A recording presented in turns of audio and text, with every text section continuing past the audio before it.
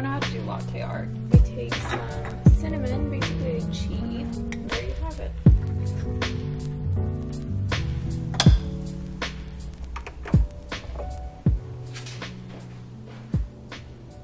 Good morning! In today's video, I'm going to be taking you along for the workday like I normally do, but this time I'm actually going to be talking a little bit more in depth about what software engineers actually do, and specifically junior software engineers. If you're new here, my name is Marsela and I am a software engineer based in Los Angeles, California. I've been a software engineer for a little over 2 years now, so I kind of have insight into how companies are structured and specifically how software engineers fit into that structure and what their roles are. And so I figured I'd make this video because I get some comments sometimes that make me think that there's a lot of misconceptions about what software engineers do. There's a lot of YouTube videos and I do take you along my day a lot of times, but I guess I'd never dive into the details of like what my responsibilities are, how like the team is structured, how I decide what I'm working on, what other things that go into software engineering outside of coding. So I figured this would be kind of fun to make. For now, it's currently 9:30 and I usually start work at around 10. It kind of feels weird to say because when we were in office,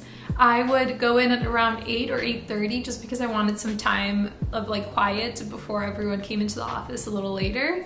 But as I've been working from home, you know, it started off, I would start work at like 8, 8:30, and then it got pushed back to 9, and then 9:30, and now realistically I start work at 10. I'm gonna go ahead and do some journaling before I start work. It really helps me calm my mind. And then I'm gonna jump into work. Today is Friday, October 15th. So on Fridays, we actually don't have a team stand-up in the morning. We do Monday through Thursday. We have a stand-up each morning at 10:30 a.m. where we go around in a circle and each person states what they worked on yesterday, what they're working on today, and if they are blocked on any of the tickets that they currently have. And I'll go a little bit more into detail about tickets and how everything is structured a little bit later. But on Fridays, we do have a company-wide leadership or various teams from the company just to present any cool updates or important updates that we need to know. And then later on today, we have some more interesting meetings that I will go into a little bit later because this intro has been long enough. But yeah, welcome to this video, and I am gonna go journal now, and then I'll check back in with you guys later. Bye now.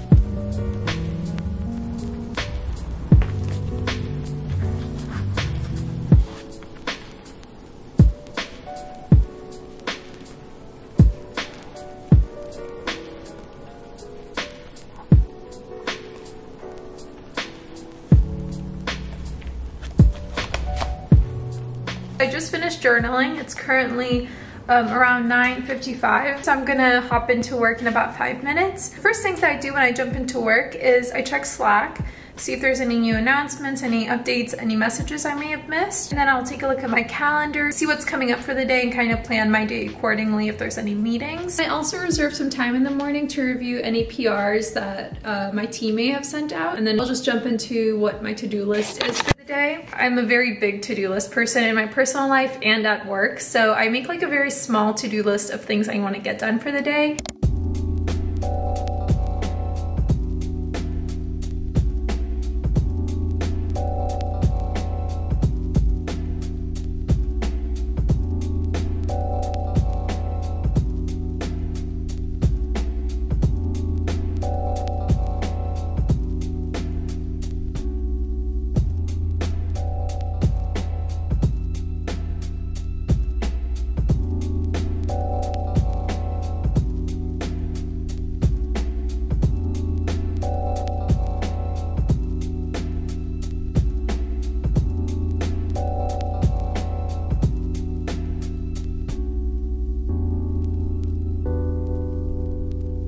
Almost 11:30, I'm about to hop into our company-wide meeting that I mentioned.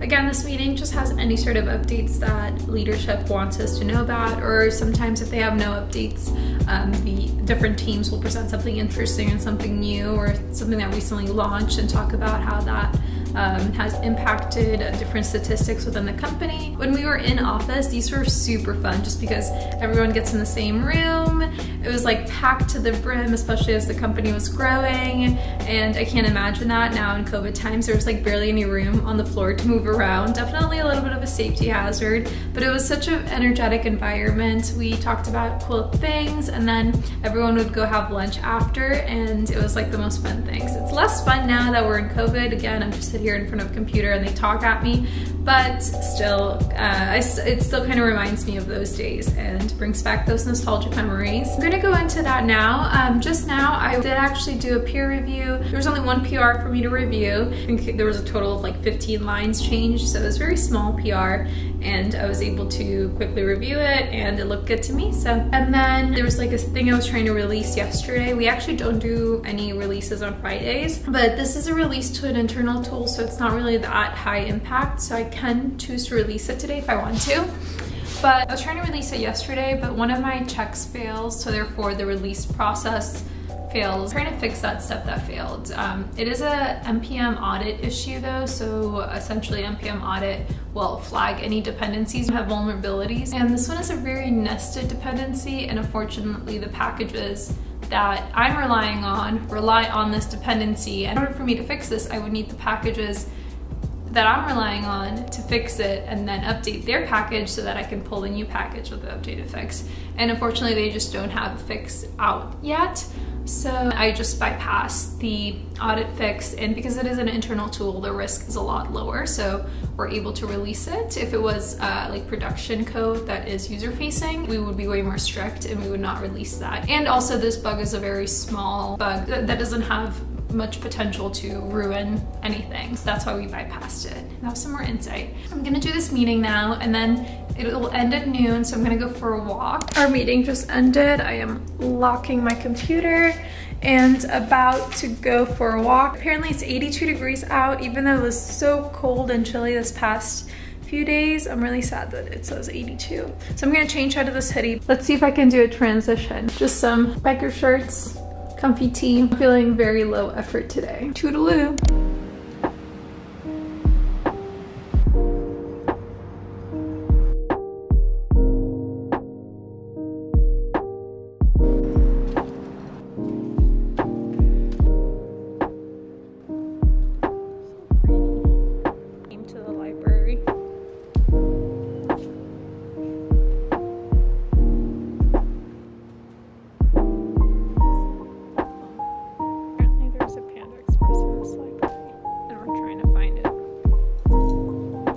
To actually get some food, but I don't know, future reference.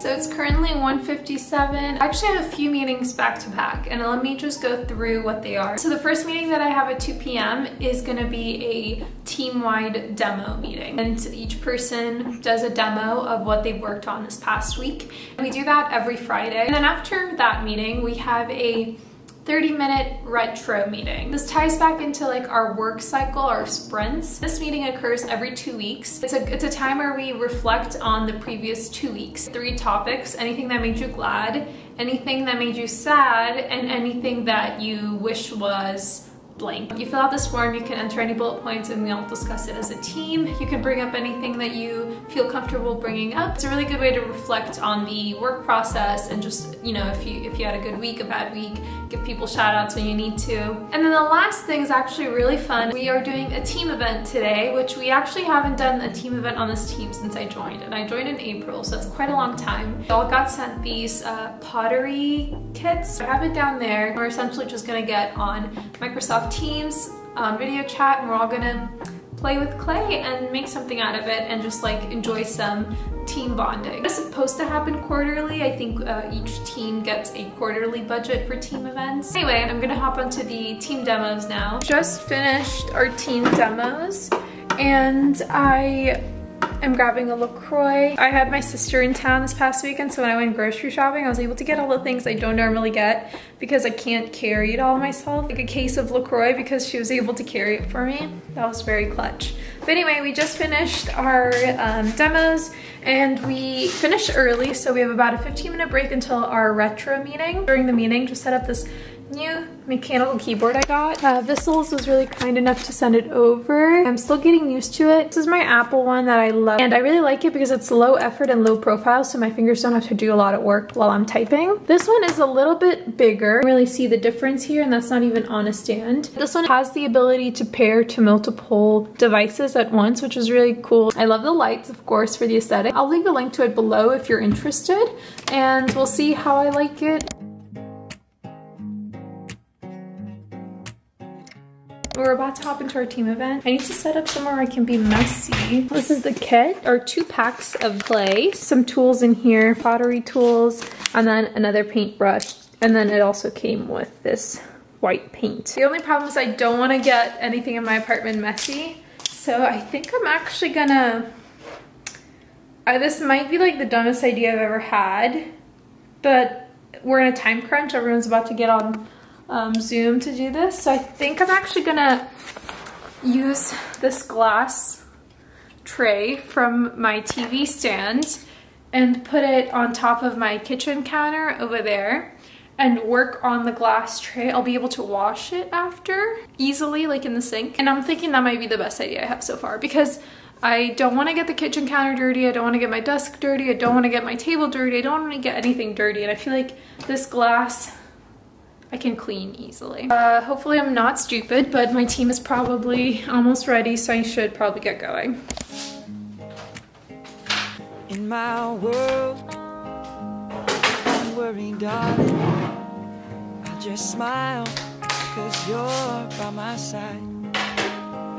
And now your eyes open up every morning to the love that shines in mine. And I see it in yours too. So now I sing to you.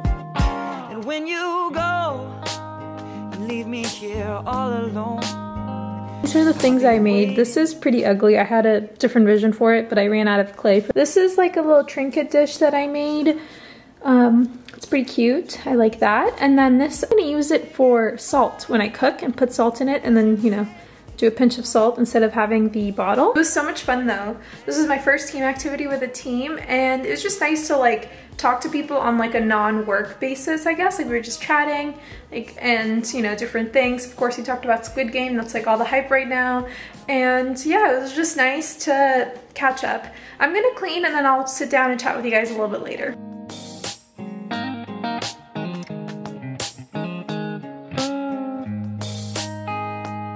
Reminiscing on the time when we first met, I was tongue-tied, stupefied. What was it that I said? Probably something foolish that didn't make much sense. But you remembered a year later when I saw you next. When I told you that I need to hold you, you said come right on over. I could not wait to show you.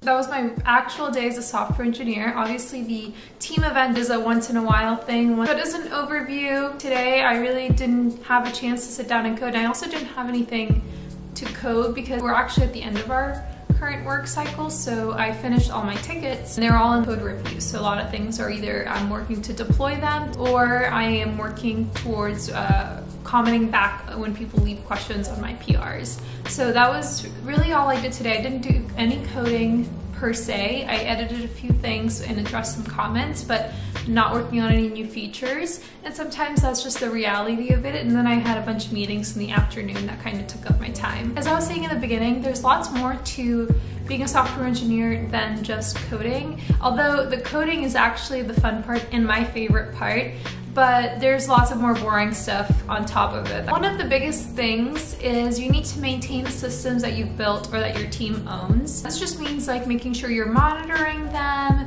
making sure you're working on any bugs that need to be fixed, refactoring anything that needs to be refactored, because sometimes refactoring helps improve performance. Maintenance work is definitely not sexy, but it is super important. Maintaining your systems and having them be live and in production for a long time just shows that you're building software solutions that are going to be around for a while and are actually useful. But not gonna lie, I love being an intern. You basically just work on something for 3 months and then you're like, here it is, and then you just dip and you never have to work on maintaining it. So those were the days, but we are past that now. Now you can't escape that stuff when you're full-time. So maintenance is a big part, and that just means like bug tickets and stuff like that. So you're not working on developing a new feature, you're working on making sure the things that you built are going to be running properly. Another thing to note is that once you finish writing your code, like for a certain task, there's a whole process to getting it reviewed, and then, you know, back and forth if people have different suggestions.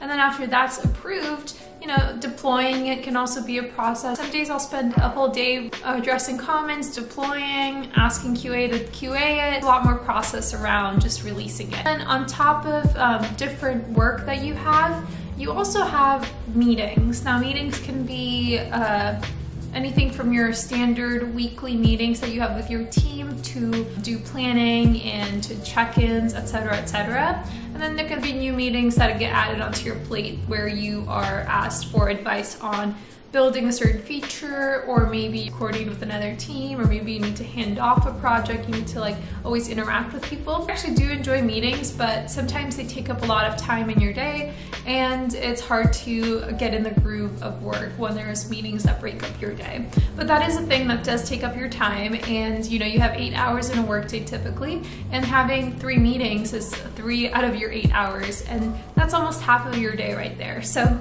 just something to think about. There's always those extra process things that come into play. A question that I get a lot is, how do I decide what I'm going to be working on each day? I can break this down into 2 portions. The first one being the process of which we work, the second portion being what we actually work on. For the process, most software engineering companies, including mine, use an agile method to structure their projects. It consists of short cycles of work.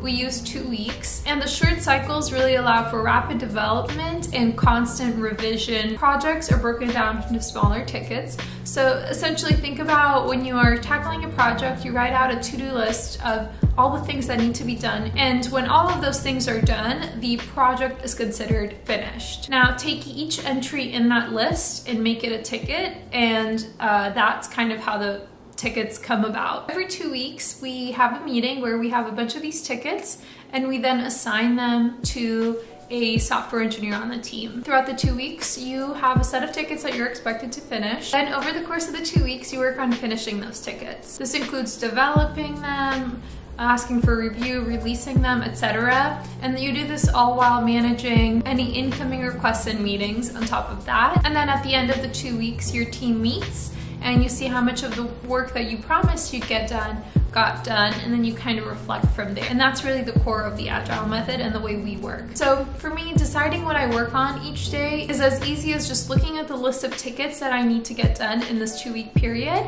and picking something from there to start working on. I usually just there's different methods of prioritization. It's usually pretty clear which tickets are high priority, and I usually start with the high priority tickets. And now when it comes down to what actual projects that the team works on, this can be a little bit more complicated. It comes from different sources.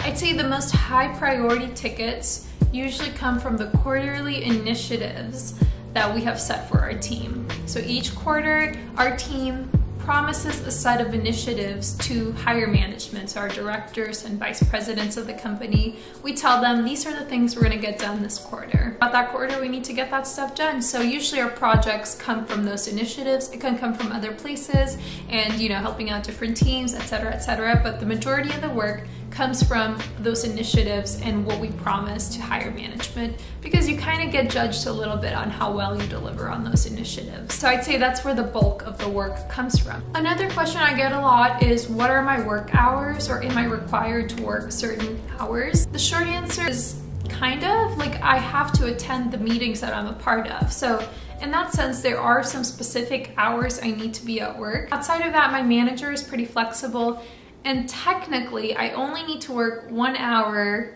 in a day for it to be considered a work day. That's not to say that I only work 1 hour a day. I generally work from 10 a.m. to 6 p.m. My manager really does not care at what hours we work or if we take breaks in between or anything. All that he cares about is that we get the work done that we promise that we're gonna get done. In general, throughout the industry, work hours are pretty flexible. Most people implement some version of a 9 to 5 or they figure out a different agreement with their manager. Last thing I'll mention is that you're like a professional at the same time. There's just some things that come along with like it being a career. This is true for all sorts of positions as well, not just software engineers, but you need to make sure you're growing professionally and that you're being conscious of your professional goals and working towards them. Usually in software engineering, this means you and your manager have a set of things that you are working to improve so that you can get promoted to the next level. So in addition to doing your work, managing your sprints, managing your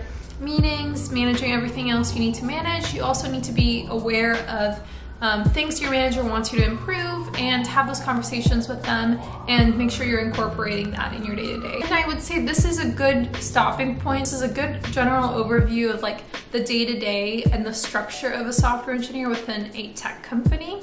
Let me know if you have any other questions. I know that there's a lot more things to talk about here, but I don't want to make this video too long. So feel free to leave any questions below and I may address them either in the comments or in another video. Thank you so much for watching. I hope that this was helpful and I will see you in another video.